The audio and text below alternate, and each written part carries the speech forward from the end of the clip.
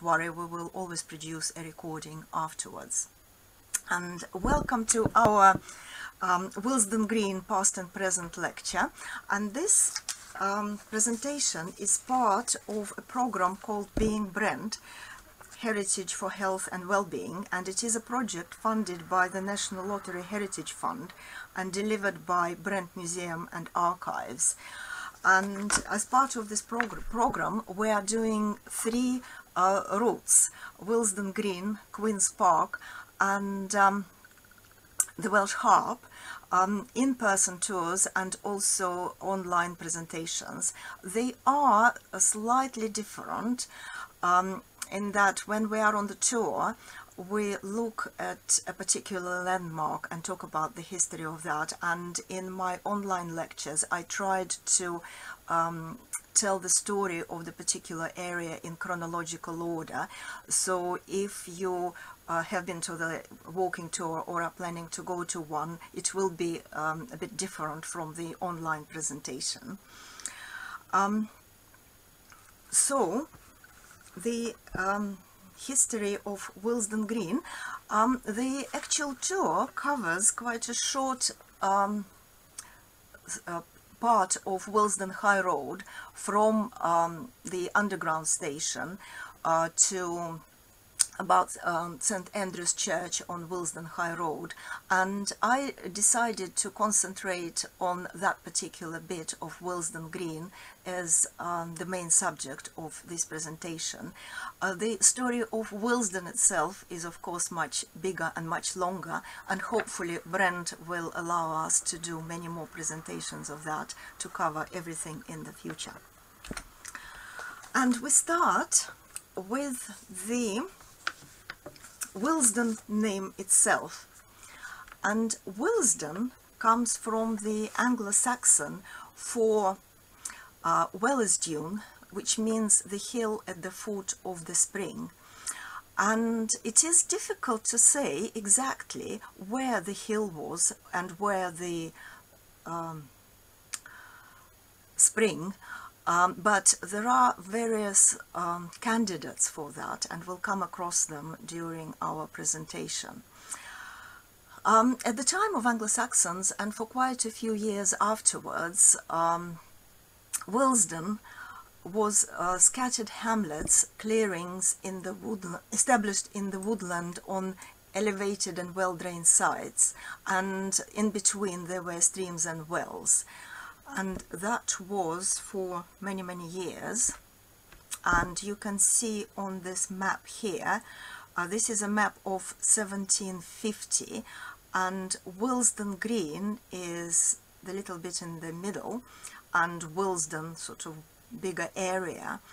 And Willesden, with that funny spelling, is actually mentioned way back in 1086 in the Domesday Book. By the 14th century, there were farms, houses, and a village green, which a village green, as you probably know, is a common land, often with a lake or some kind of watering place, where the villagers could bring the cattle to graze on the common land. And around the fields belonged to various farms, and the oldest area, if we go back there, you can see St Mary's Church over there was probably the oldest part which we recognize now, and it has a very interesting history attached to it. It starts with King Athelstan, who was the grandson of Alfred the Great, and in the beginning of the 10th century, he was fighting the Vikings.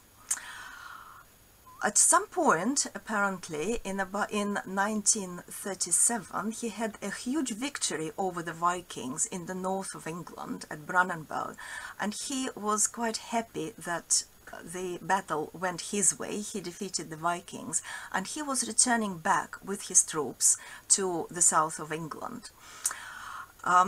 But he did realize that his victory was largely due not just to his prowess or the bravery of his forces, but to the powers and intervention of God.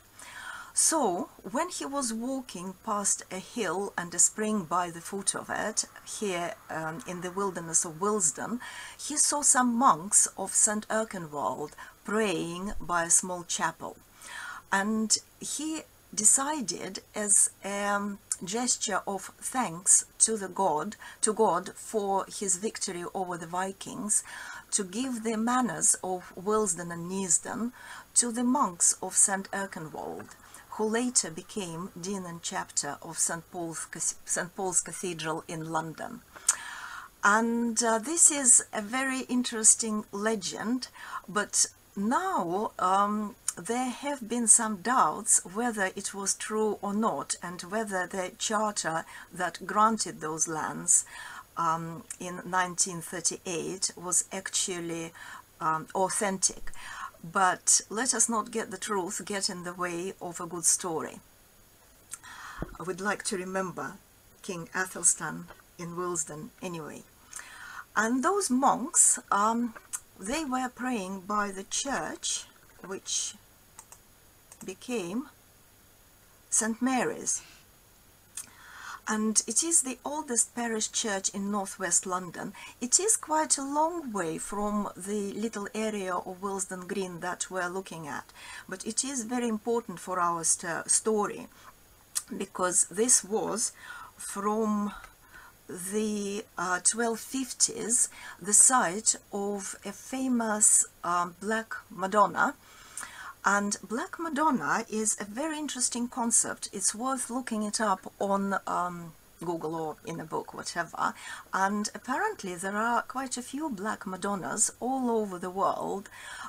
In Barcelona there is quite a famous one, and in Poland there is one as well. And it is just a sculpture of the Virgin Mary, which is black in color, and there are various ideas and schools of thought why it is black or called the Black Madonna.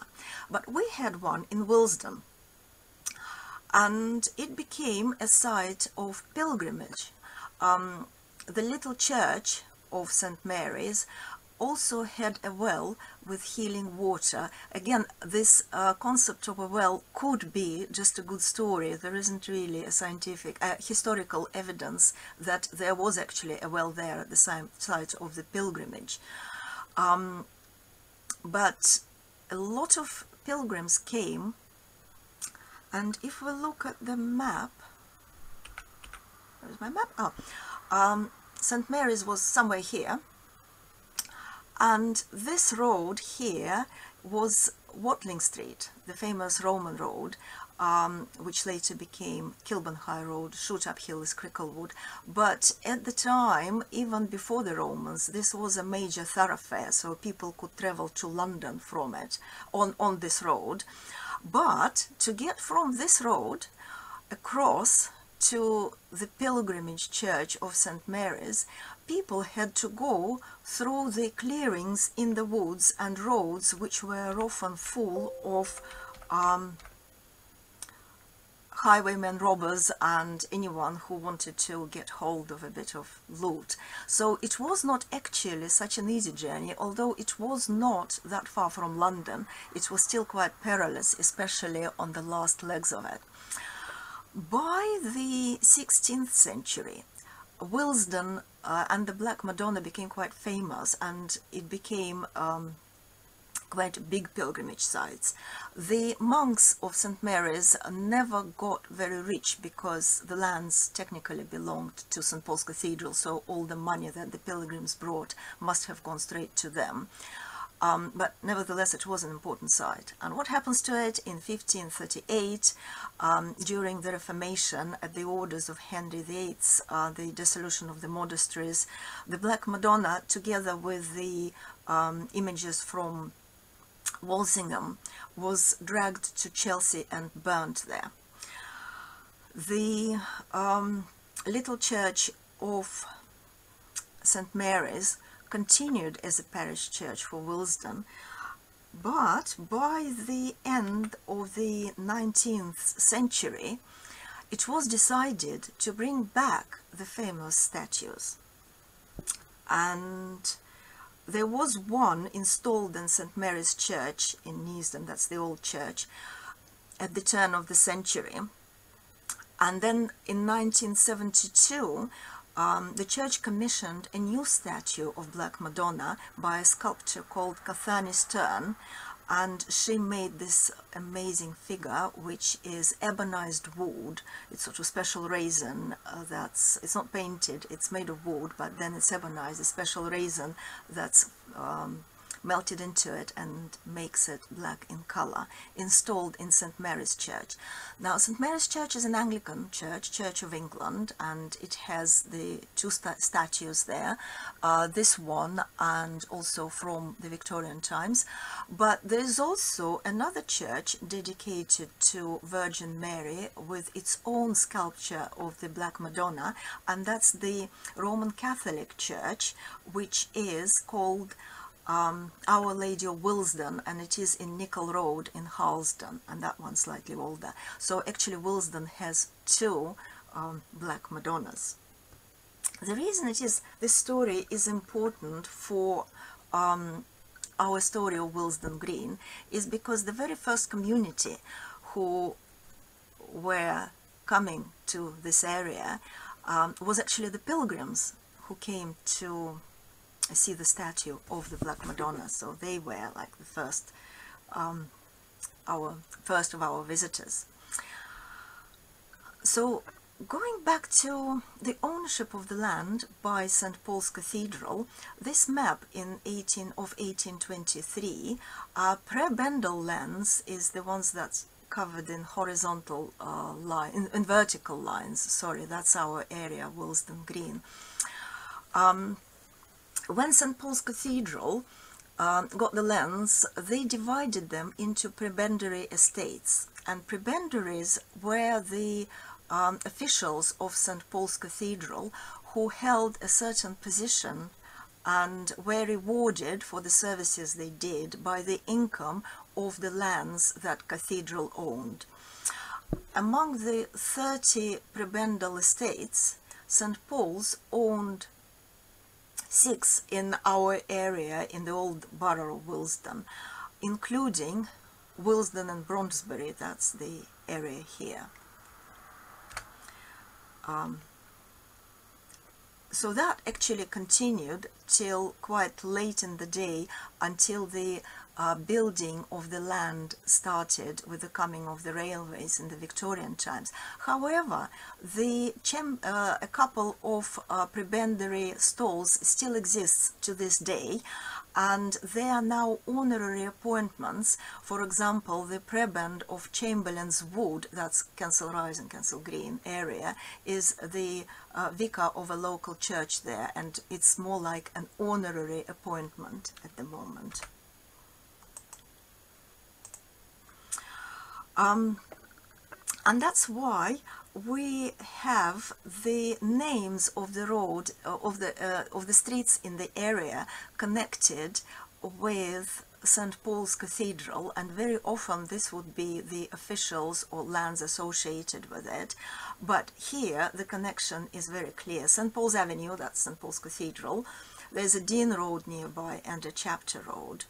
And the street called the Chapter Road used to go all the way up to where St. Paul's Avenue now, and the name was changed in 1907, and that's quite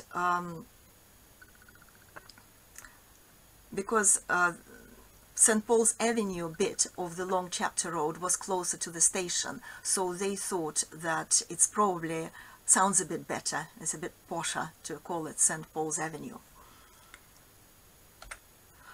Coming back to the map of 1870, we can see that by then the area was still quite rural. Despite the coming of the railways earlier, stations were not built around here, so the actual building didn't start till the coming of the station. So by 1870, Willesden Green here had a few big houses and the farms in between them. The biggest one in the area was Brondesbury Park and Brondesbury House, and we spoke about them during the first lecture of Queen's Park. And here we have a Willesden house right next to the Spotted Dog farm. And the Willesden house looked something like that. It was in the possession of various families. At one point it belonged to a Wade family, including George Wade, who was a dental surgeon. And next to it, as we saw on the map, was the Spotted Dog public house. And this is also one of the oldest buildings in the area. The Victoria History of Middlesex mentions the dog of 1751, and this is the oldest picture we have of the pub. You can see how rural the area was. In the 19th century it was run by the Twyford family, and the father used to run it first, and then his son came over, took over this farm, and they opened another one called Spotted Dog further up in Neasden. So at some point Neasden had two Spotted Dog farms. In 1817 an advert described the area as a retired pleasant village, and people used to take carriage drives to Willesden and the Spotted Dog to spend some time in the country, because it was the depth of the countryside. By 1881 the Spotted Dog became quite an important local attraction. It had pleasure grounds, and it was quite a popular spot to come and spend the afternoon.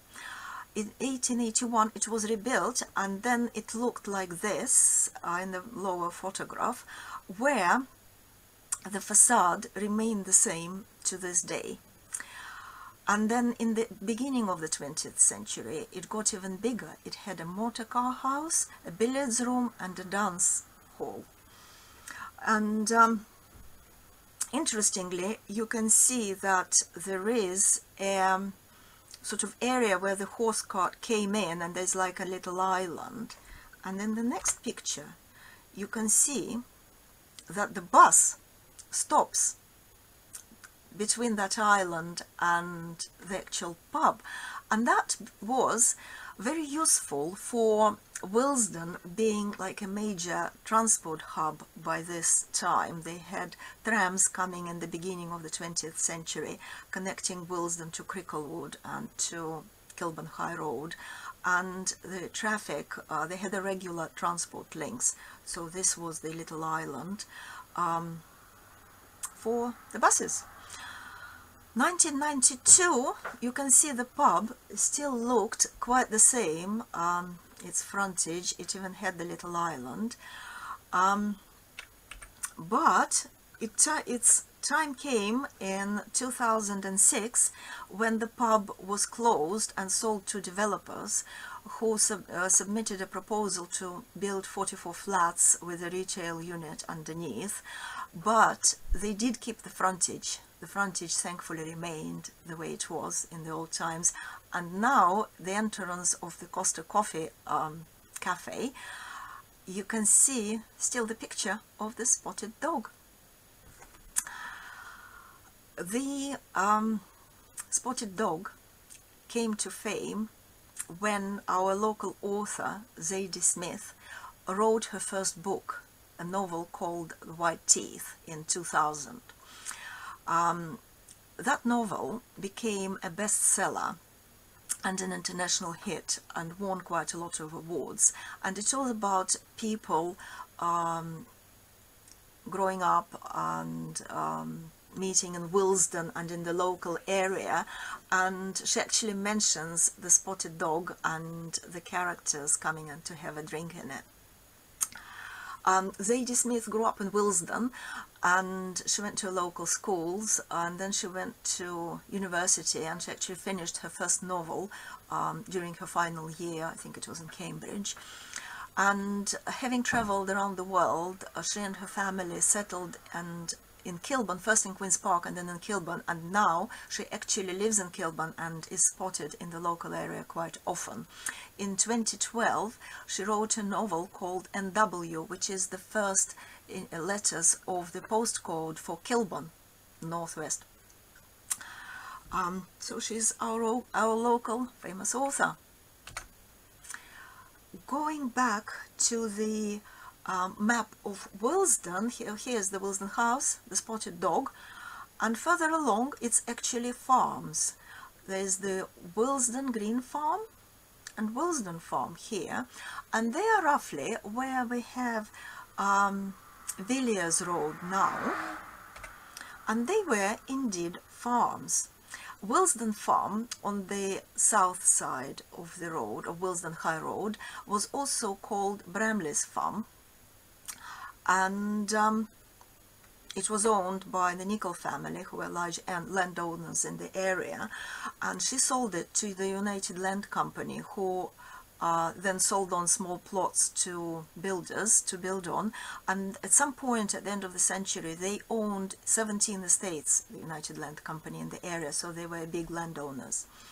And then opposite it we had on the land belonging to All Souls College, Oxford, Willesden Green Farm, and they used to produce hay and milk to take to sell in London, and brought back the manure for the farm fields.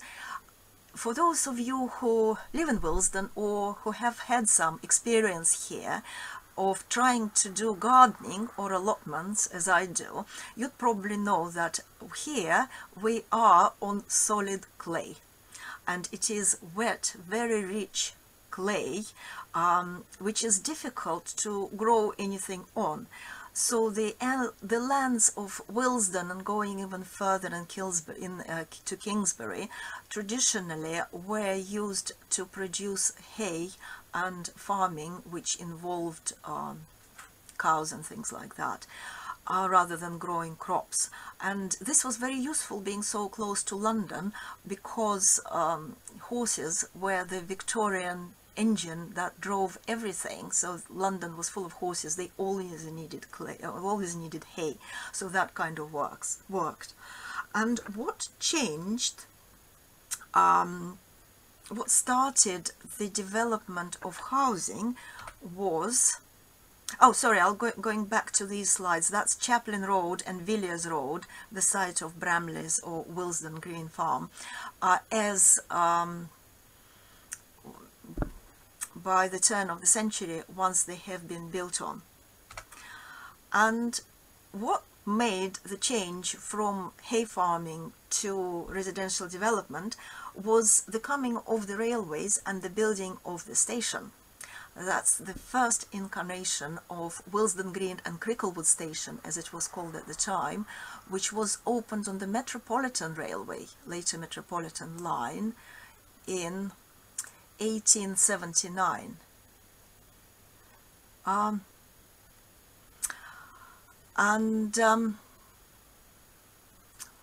Sorry, I've just realized I forgot.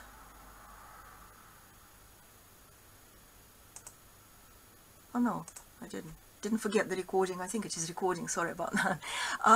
The coming of the railway. So the first station, when this picture here must be around the around 1910, or after, certainly after 1906, because you can see that there's a tram coming along the tram lines, and this lovely picture from the archives dated 1908 is the first car to Willesden. Quite a popular affair by the looks of it. And even before, by then, Willesden became a major junction. It had lots of buses and the cars, and then we have the coming of the railways on top of that. Unless I write it down, I never remember the sequence of the lines that the Willesden Green Station was on. So it was first Metropolitan line, then in 1939 it also served the Stanmore branch of the Bakerloo line. Met services withdrawn in 1940, and then in 1979 it was transferred to Jubilee line, which it is now. And in 1937 a new station was built by Walter Clark. 1925 the station was rebuilt to the designs of Walter Clark, who was the Metropolitan Railways architect, and he had this trademark faience, that is white glazed tiles, which are still there today. And also his trademark was the rectangular clock. So next time you go past the station, do look up and have a look of this amazing shape of the clock, which is still there exactly as it was. Another feature that is preserved is the tiles, the green mosaic tiling of the ticket hall. This is also the original feature. And this is some of the reasons why the station was Grade 2 listed in 2006. It's still looking absolutely beautiful. The platform here, you can see that it's still called Willesden Green and Cricklewood Station. It had a waiting room that was heated by coal fires, and you can see that it was quite popular because people would live in Willesden and commute to London as they do today. The current station here still has the platforms of the original Metropolitan line, which are not used on a regular basis, but they are fully functional, and if the underground needs them, they can bring them back into operation.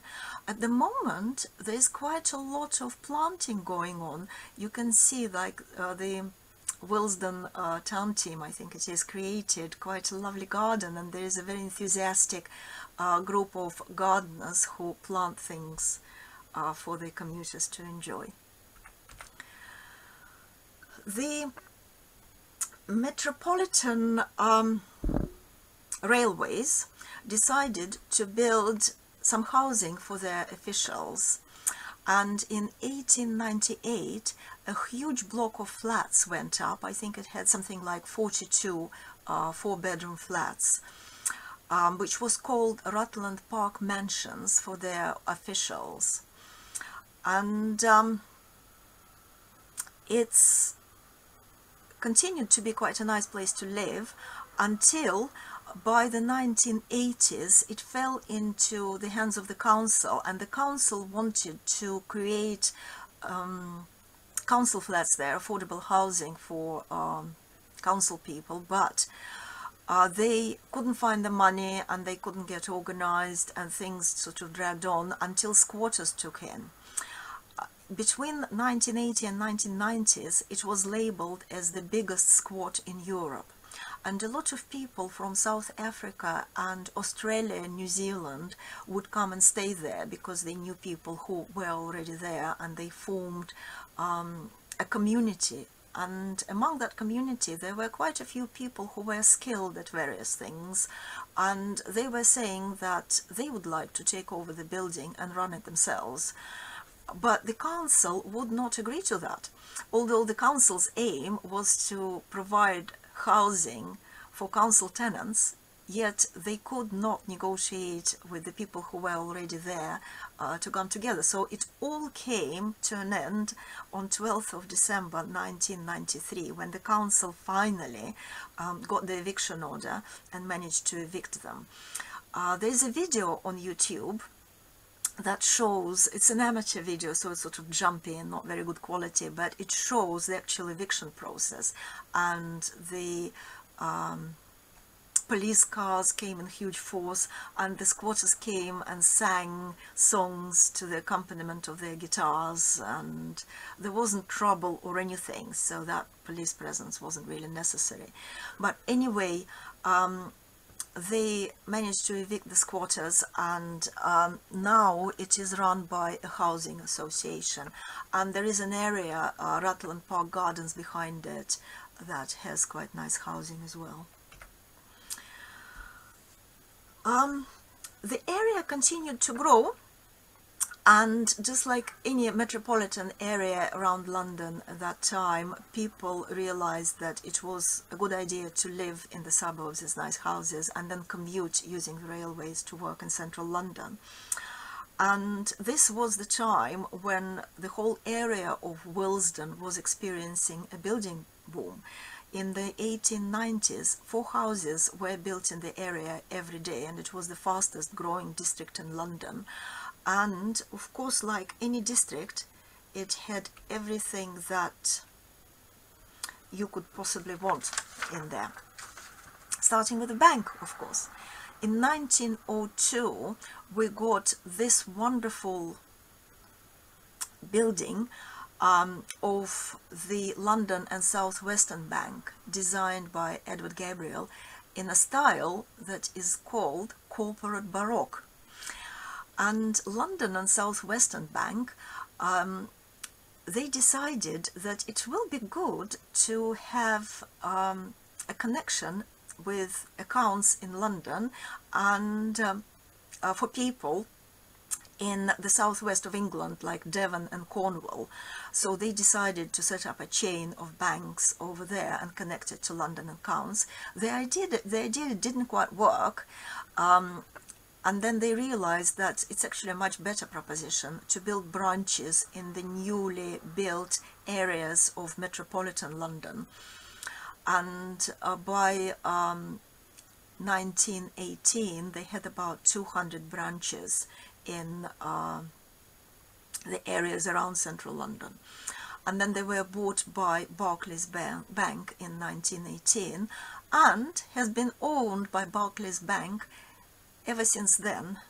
And when this building was listed, it was stated that it is an example of a building that has not changed its purpose since it was built. It is still Barclays Bank. And when you go past, have a look at this cartouche here, because it still has the monogram of London and South Western Bank on it.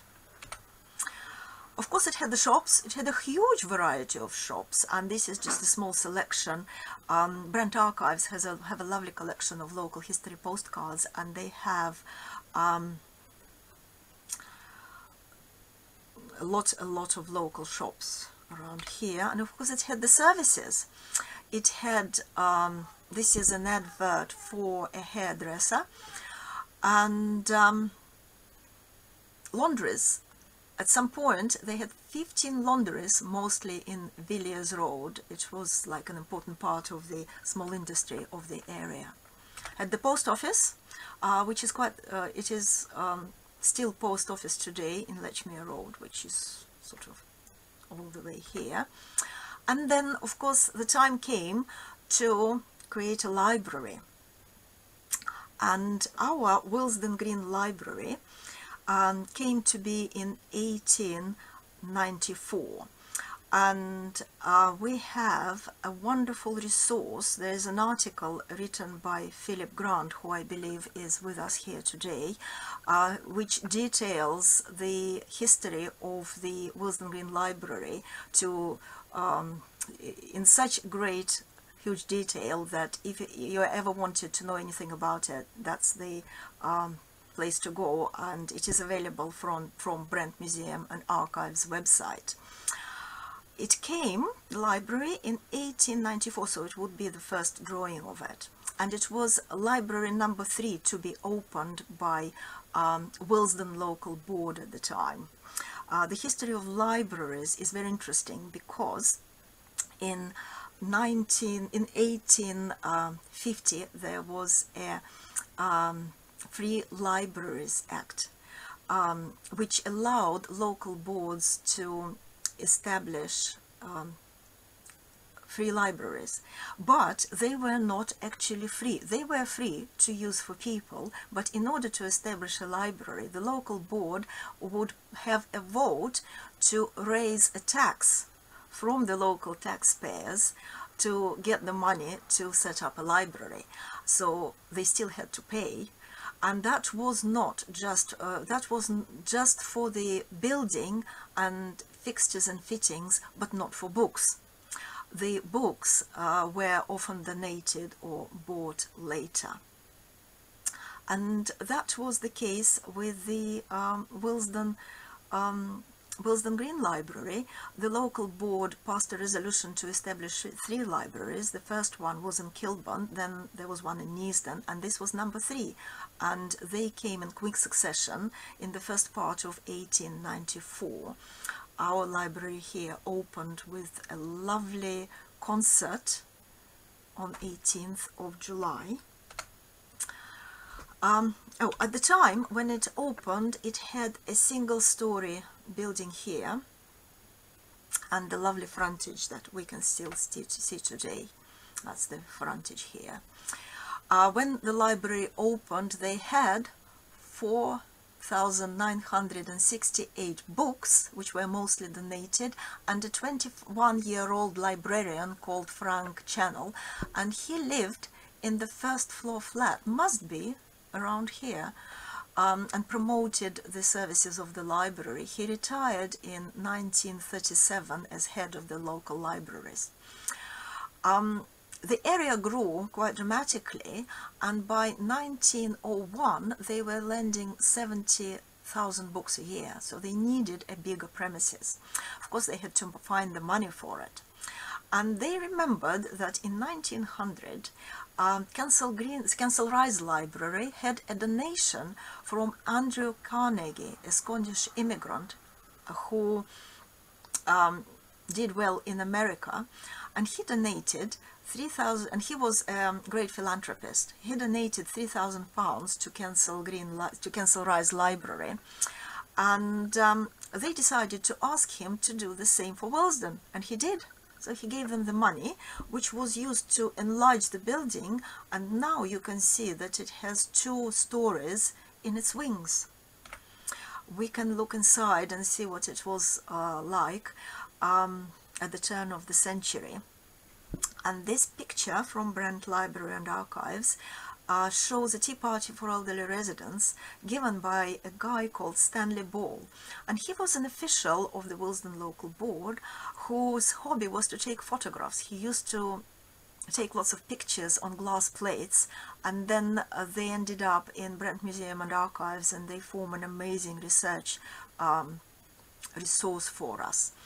The reading room in the 1960s, not that much changed, although the library was in need of enlargement and development, and nothing really happened till the 1980s, when the council, having bought the land behind this building, which became the car park, they were talking about enlarging it, and then they decided to knock the old building completely and just start again, basically. And the council passed a resolution with just 2 votes to demolish the historic Victorian building. But there was a huge public campaign by Willesden Local History Society and some local councillors like Len Snow, who was a local historian, and the campaign was successful. The library, old library building, was saved. The new building that you can see here came up in 1989, and it had a bookshop, the library, it had exhibition spaces, it had a cinema, Bellevue Cinema there, it had a cafe and a car park behind it, and a little square which they used for various events. Brent Museum from 2006 and Brent Archives from 2009 were there as well. But then they decided that they needed to improve the library. Not only they wanted to improve the library, they actually needed to raise some money. So they made a deal with a property developer, Galliford Try, to give them the land that was the car park to build big blocks of flats, and as part of their contract, Galliford Try would build them a new library centre on the 30% of the land, and the rest would be flats for sale. And again, the council decided to demolish the historic Victorian building. And again, there was a huge public campaign. People signed petition, went on the streets, local organizations joined in, and the old building was saved. They were forced to come up with a new design that incorporated the old building. It is arguable whether people like it or not, but the most important thing is that it was saved. The Victorian building is like the most important and the main asset of Willesden High Road, and it is still with us today.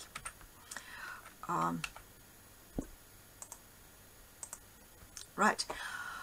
Following on from the library, there was a police station, came in 1896, and it was quite a big police complex until it closed in 2013 and sold to developers who wanted to convert it into flats. But as late as 2020, they were denied a planning permission to do so. And that is because Willesden Green is now a conservation area, designated in 1993. And the reason for it is because it was basically a Victorian residential street, a Victorian shopping street, and it still retained a lot of features, so they do want to preserve it. And in the local document, the designation document, it says that the opposite side of the Baptist church and the police station has a lively rhythm of gables. Oh, sorry, I missed the word gables. It should be a lively rhythm of gables over here. So do have a look. As you walk along Willesden High Road, it's worth looking up to see all the lovely Victorian features. Next to the police station is the Baptist church. It has been recently renovated, and inside it there is a plaque, which is this a photograph of, and it has the most wonderful wording. It says, Willesden Green Baptist Church was planted by Charles Haddon Spurgeon and dedicated in 1882. I love the word planted. And there's a picture of him inside the church as well, and he was one of the most famous preachers of the Victorian era. He used to preach in the tabernacle in Elephant and Castle to 5,000 people, and he had a huge following, so they remember him in the church. It has been recently renovated in 2021, has just opened, and is the center of a lively congregation of people from Africa and from anywhere in England. It's got a very dynamic multicultural following. And opposite we have the church, the parish church of St. Andrews, and this was the parish of St. Andrews was formed in 1880, because before then, if you remember, the little church of St. Mary's all the way at the other end of Willesden High Road, that covered the whole area, but of course with the growth of the population they needed a much bigger, with many more people, they needed a new Anglican church there, and it became St. Andrews. It had its own schools, and the new building came in 1887 and later was extended. It has a seating for 1,000 people, so it is quite big, and it served the local population. It had a soup kitchen, it had all sorts of activities, it had the vicarage, and it was a big community center as well.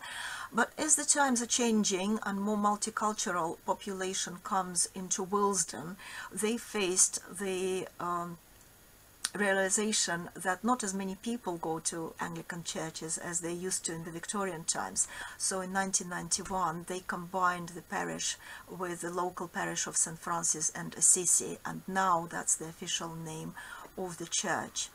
The schools which are opposite are now part of an Islamic college, which is a major educational establishment for to study Islamic culture and religion, and their degrees are validated by the Middlesex University, and they developed quite a huge complex on the opposite side of the road. The bricks, as you can see, the church is made with red bricks, and they're quite famous because the brickworks where they were made was right behind the church here on Chambers Lane.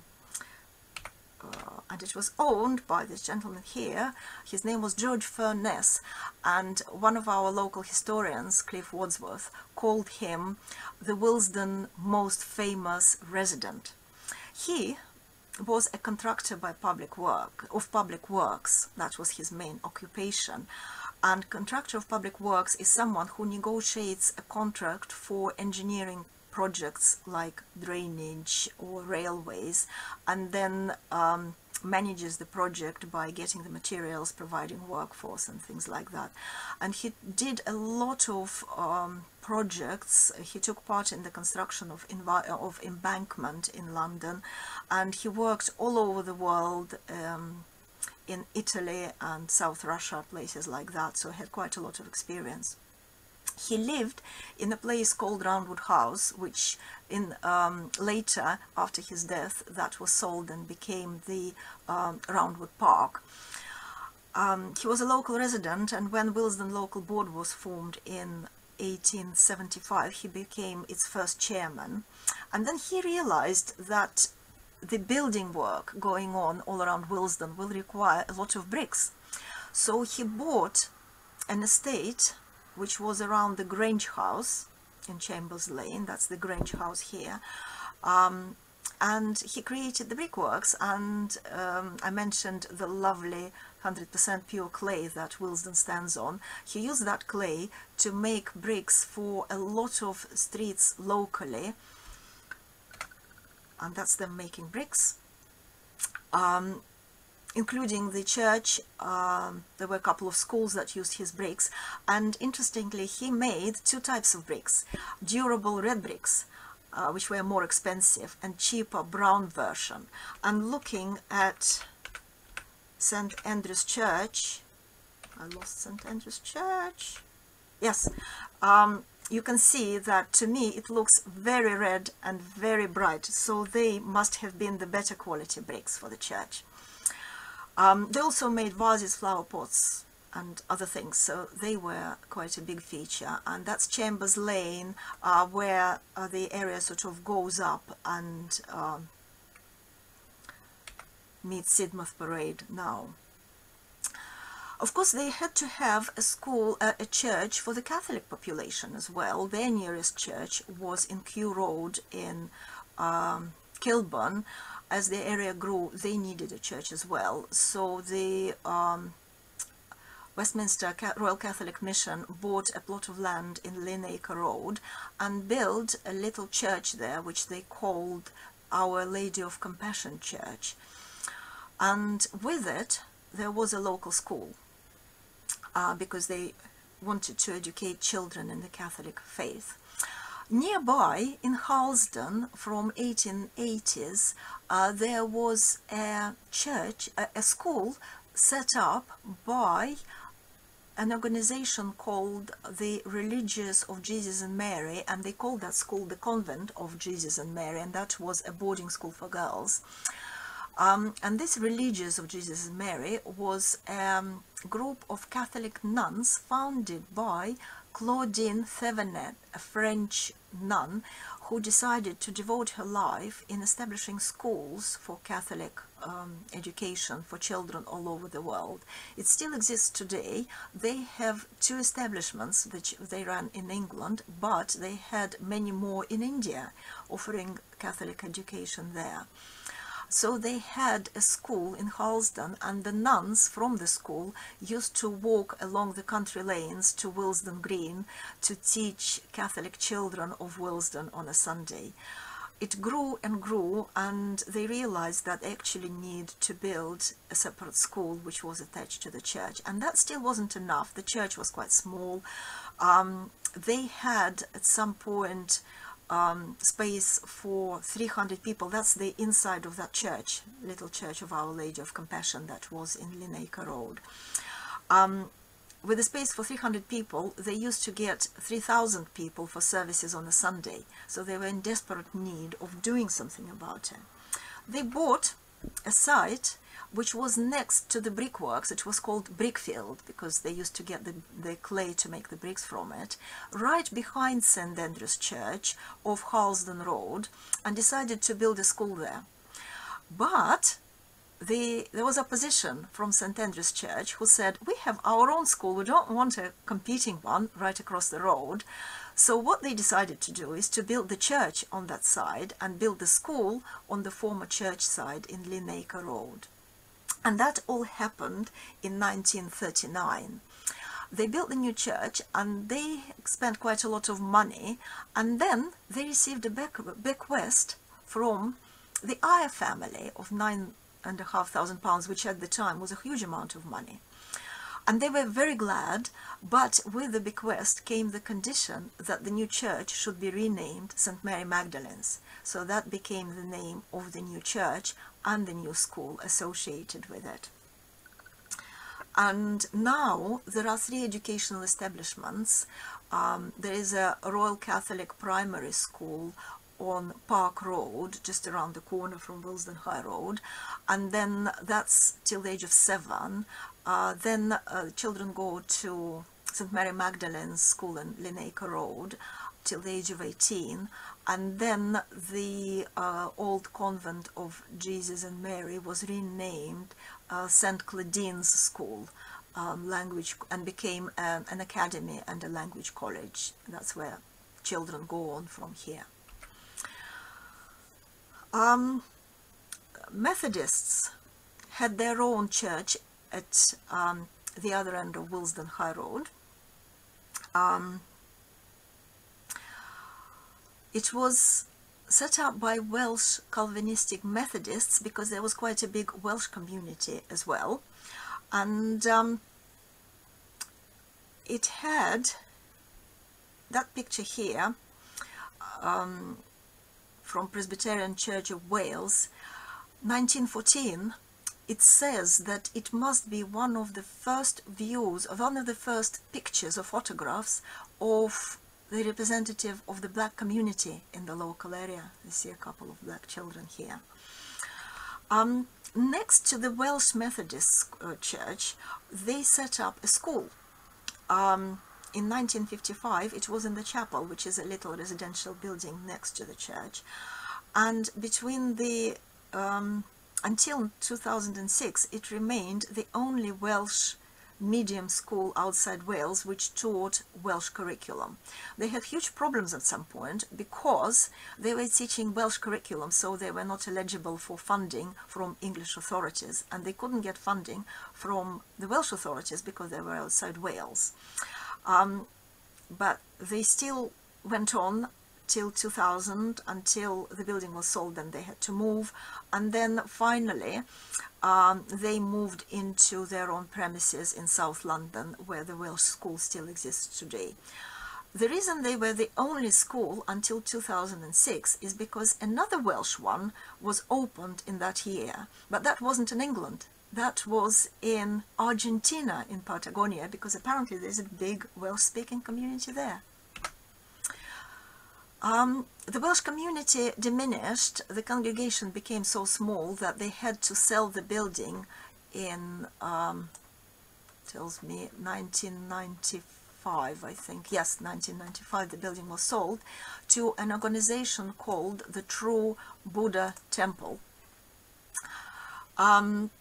This is a Buddhist sect founded in popular in Taiwan and East Asia, but they're actually banned in China, and they were set in 1975 by a gentleman called Lu Shen Yan, and he has a status of a living Buddha, so he is like the head person there. They have huge following in Southeast in Asia and other countries, and 1991 they came to the UK and then took over the building and created their own place of worship there, the True Buddha Temple, which is still there today. And sometimes if they have ceremony, they are very colorful, very beautiful, and there is a film on YouTube as well which shows this visit here and their colorful processions. That's what it is there today. Not far from it, a little further in Heathfield Park, there was a synagogue, and this was set up in 1930s because then a growing Jewish community was looking to develop as well. This was a lovely modernist style building which served the very active, very big Jewish community in Willesden and right well into the 1960s. And in the 1960s they decided that they really need to expand, and they bought a site behind this building here which fronts Brondesbury Park, and built a bigger extension there. However, after sort of into the 70s, 80s, the Jewish community moved further to areas like Golders Green. The numbers declined and they had to close quite a few of the establishment, and they decided to sell the original building in 1998 and just concentrated on the building in Brondesbury Park. But then again, in the 2000s, the Jewish community started to grow again, and with the arrival of Rabbi Baruch and his wife, the congregation started to grow. They had services for young people. A lot of people with families moved into the area. So there was a scope to develop a new synagogue. So they rebuilt the building. This is the new building, which was finished in 2021, but apparently it hasn't been opened yet. It's just about in its very last finishing stages. So there's a growing Jewish community here as well. And when the building was sold, it was bought by an organization called the Universal Church of the Kingdom of God, and they come from Brazil. This is one of the organizations that had quite a lot of controversy about it, like they were called a cult and they had allegations of cult-like activities. The guy who founded it owns a TV station, and that's all became sort of commercial, and there were quite a few scandal things. But just like everything else, there's a good side to them as well, because they position themselves as a help center, saying if you need help, come and talk to us, we'll help you.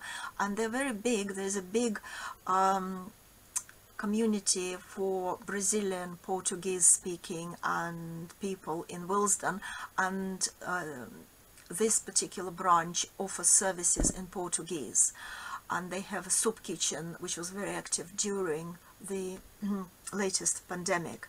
So they do quite a few good things as well. Right. We moved to entertainment because with everything else, the high street of the new area had to have some fun things as well.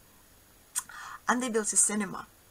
Rutland Park Cinema opened in 1912, and seated 500 people, had a garden behind it where amongst the trees they served refreshments, and we have a picture of what it looked like inside. It was quite popular.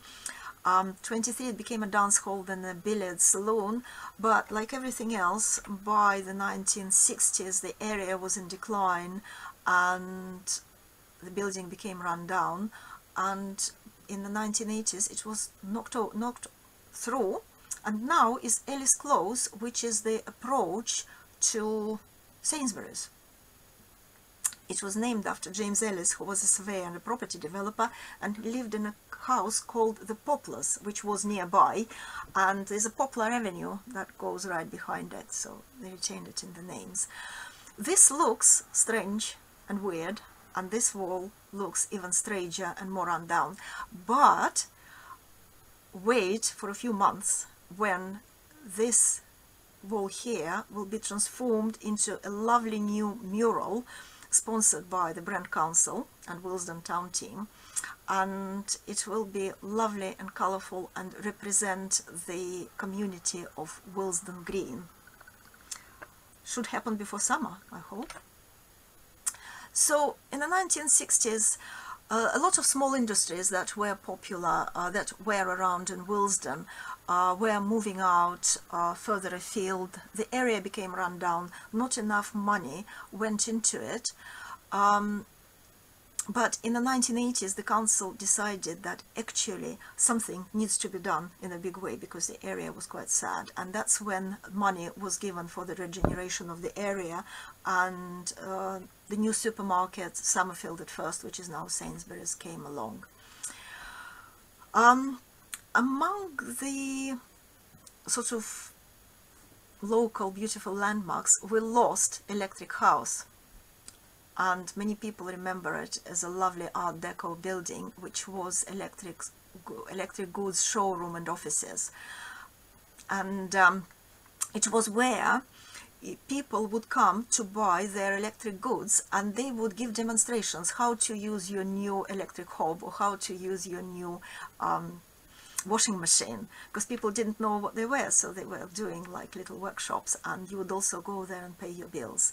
In 1985 it became offices, and one of the organizations renting space there was called Network Stadium Homes, and they had head office there. And then in 2014 they suggested to the council a project where they would knock the old building down and build a group of 25 apartments in a 7-story block, which they did, and it was a great shame because this was the beautiful building, went down, that's there without any building at all, and that's the new building. It does look quite beautiful, but nothing like the old Art Deco thing we had before. A few things that happened during the war.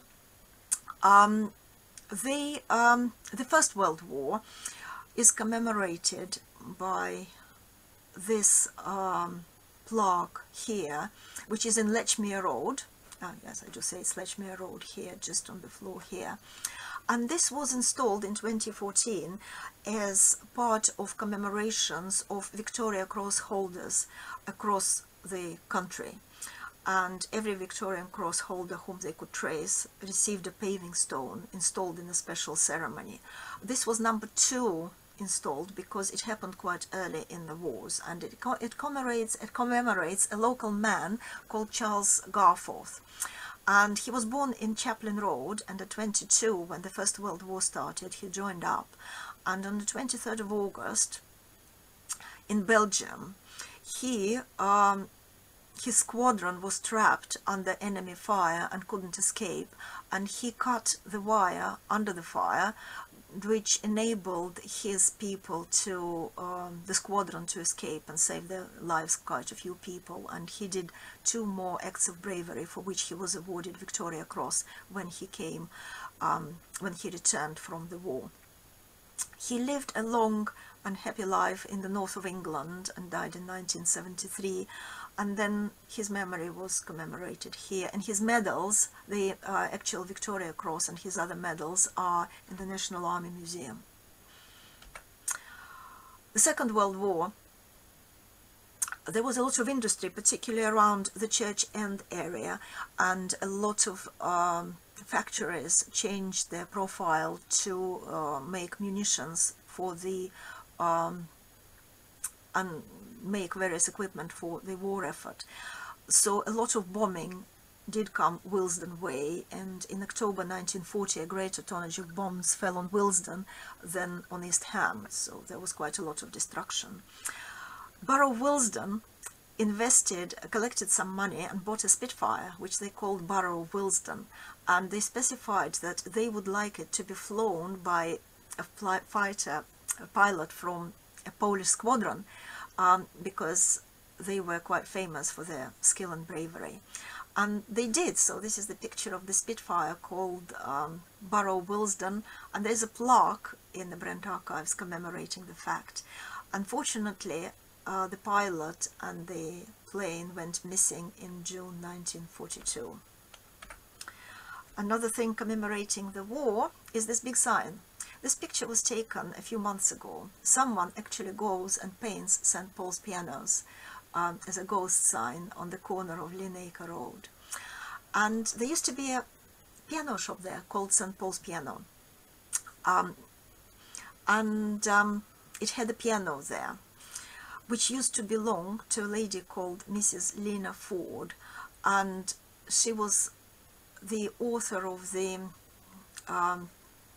she wrote the words to a famous song during the wartime, "Keep the Home Fires Burning." She was killed, but her piano survived and was later displayed in the shop in Willesden as the symbol of people's resilience during the war. And the St. Paul's Pianos, they actually had two premises. They had a workshop where they restored and made pianos further up down Willesden High Road, and they had a showroom further here. In the 1920s, the area must have been quite jolly because they had 4 piano makers, 2 gramophone dealers, and 2 music stores. And this information, there's a wonderful resource done by our local historian Dick Wandling, and it's music maps, which shows every single music person, music shop, or anything with music connections in Willesden.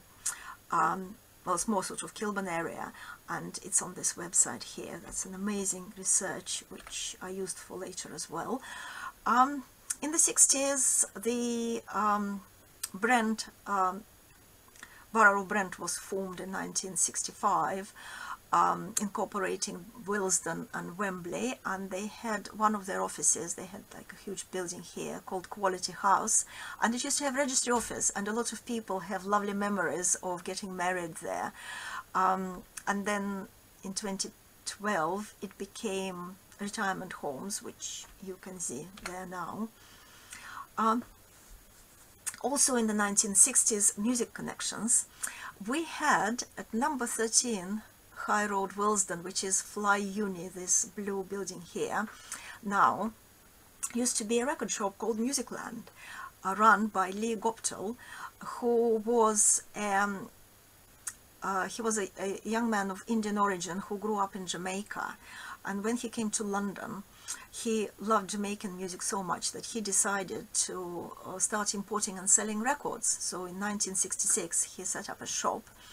And then a year later, with a guy called Chris Blackwell, they set up Trojan Records with the head office at Music House in Neasden Lane, which is now Brent Magistrates Court. And Trojan Records was, they were importing and selling reggae records from Jamaica, not only to immigrants, Jamaican immigrants, but also to anyone who was in England, and they sort of brought reggae music to a global audience, and they were instrumental in doing that. They popularized reggae music in England. Later on, this must have remained a music store throughout, because Musicland closed in the 1970s, and then this became Spinet Records, a big record shop that stayed there right into 1990s. And it used to have quite a few famous people going to buy records there, because about 15 minutes walk down Willesden High Road, we had Morgan Studios, set up in 1967, founded by Barry Morgan and his friends, and they were one of quite a few progressive little studios that sprang all over London at the time, that had 8-track recording equipment and were quite easy to book and actually had good facilities. So very quickly you can see a list of people who used to come and record there, late 60s, early 70s. It was sold to various organizations, and it is still a recording studio now called Miloko Studios. In the 1960s, a Pakistani community came to Brent as well. As you know, a lot of people from the former countries of the British Empire started coming to England to find work after the war in the 1950s. And a lot of people who came, they sort of hold on to their community, people whom they knew, friends and relatives who had a support network. And there was a quite big Pakistani community around Cricklewood and that area there. In 1965 there was a big dam building project in Pakistan, and a lot of people were displaced, and many came to go and find work here. And one of the reasons they came to areas like Cricklewood is because there was a lot of industry there at the time, and a lot of work that did not require a good command of spoken English, so there was work for them there. Pakistan Workers Association, 1965, and then there was a mosque committee, and they decided to build a big new mosque for their community, which was inaugurated in 1988. It is just behind the Willesden Green station, and this picture is taken from the platform of Willesden Green. It also came to prominence in 2021 as the first combined vaccination and testing centre in the UK. And this is Councillor Tariq Dar, who came to Brent from Pakistan at the age of 13 in 1965, and he was quite a prominent figure in the local council. He became member of the British Empire, and he set up a food bank in the mosque centre here. Coming to the sort of the last couple of things about the very recent developments is the murals that decorate Willesden Green, and one of them is this one here, which you can see as you come out of the Willesden Green station and you meet this lovely Lewis the cat, who is named after the inspiration of Lewis Wain. And Lewis Wain had a reputation of the man who drew cats. He was actually a local man. He lived at Brondesbury Road at some point, together with his sisters, whom he looked after. He went to an art school at an early age. He was quite talented, and he developed a love for cats when his sisters gave him a kitten for his 20th birthday. And he drew them doing things like people do. It's sort of caricatures of human life, but through cats. It's called anthropomorphism. At some point, he was doing 600 drawings a year for the Illustrated Sporting and Dramatic News and the Illustrated London News, which was the Hello magazine of the time. He was extremely popular. He had postcards done, reproduced it in the journals, and everyone thought he was amazing. However, he became ill. He was diagnosed with schizophrenia, and when, after the First World War, he was not so popular anymore, he ended up in Knapesbury Hospital with schizophrenia. By then, his drawings became more and more abstract, and he was doing things like that, whether it was connected to his sort of vision, whatever was happening with his mental health.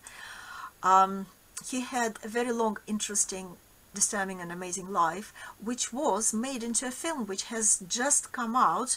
I believe it is on now in various cinemas around London, including some local ones. I haven't seen it. I'm looking forward to seeing it. And there was an exhibition in 2011 at Willesden Library. But before then, where's my cat? Yes, before the film in 2014 we had the mosaic inspired by Lewis Wain's work, done by local artist Deborah Collis and the members of the community, and it was a project by Willesden Town Team. And then in 2016 they did a second mosaic, and they called it Earther. It's in Poplars Avenue. It was unveiled in 2016 in a ceremony for the local community by Leslie Jones, who was the mayor of Brent at the time. But this picture shows my daughter Lilia rather stealing the show from the mayor of Brent, and obviously saying something for the journalists. Another couple of mosaics are from very recent, from 2019, and this one here says "Welcome" right by the Willesden station. There's also a mosaic which says Willesden on the opposite side, right by Lewis Wain, and there's another one in approach to Sainsbury's on the wall here, and they were done by a collective known as Static. static is the signature here, and that's Craig Evans and Tom Jackson, who are experienced mosaic artists. They did quite a few murals in Church End and further down Willesden High Road as well, and they invited a local lady called Andrea Vargas, and she helped them with the design, so they're absolutely stunning. And as I mentioned, 2 more murals coming up our way. There'll be one by Sainsbury's nearby by the wall, and one in Ellis Close, but done by a different artist. So look out for the brightening up of Willesden Green. And these are some sources that I have for the creation of the lecture. I will have this will be available as a recording, so everyone will be able to see that. And we are Willesden Local History Society. Have a look on our website. We produce a journal twice a year. We also organize lectures, presentations, and local history walks, and we do lots of fun activities. This project is part of Brent Heritage Walks and Trails, which was sponsored by the National Heritage Lottery Fund, and we developed fun trails for children. It says suitable for all ages, because we found that quite a few of adults who tried to do it with their children enjoyed it just as much, if not more. But it's just a fun activity, quite easy to do, and they're downloadable from a website, Brent Heritage website, and also they should be available in local libraries. We distributed quite a few copies in the local libraries. I will send a link to everyone about the feedback, so if people can provide us feedback. We don't see it, it goes straight to Brent Council, and they use it to assess the success of this project. So hopefully, if they like it, they will let us do more tours all around the borough of Brent. So thank you very much, everyone. I will stop sharing the screen and we can have questions. Right.